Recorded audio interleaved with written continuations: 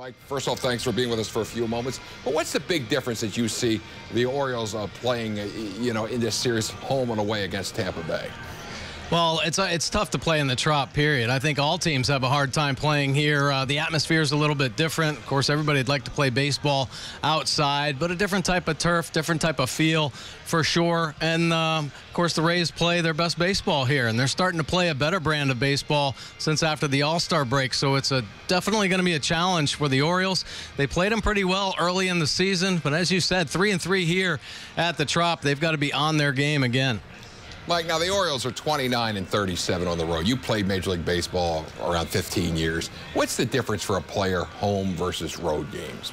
Well, there's a comfort factor, obviously, at home. Typically, your family's there. You're familiar with the surroundings. You've got your home fans to support you. So there is a home field advantage, and I think it's a mental state, obviously, for players, just that comfort type of factor, feeling good about going to your own locker and knowing where you are, the surroundings. You have a better routine, a more consistent routine.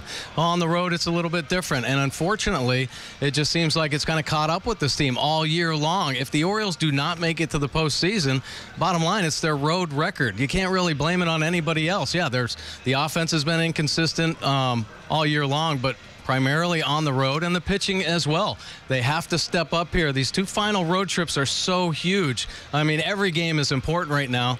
This a critical road trip. A couple teams obviously in the division, but teams that are headed to the postseason potentially. Detroit coming up after the Rays, and then the Red Sox. So challenges there, and then they finish up on the road with the Yankees and Toronto. So, I mean, it's not going to be easy. They've got to turn things around, definitely on the road. They've got to finish above 500, I'd say, on the road if they want to have a chance. Well, Mike, as we go to Rick for a second, we appreciate your comments, and we'll look forward to listening to you during today's game.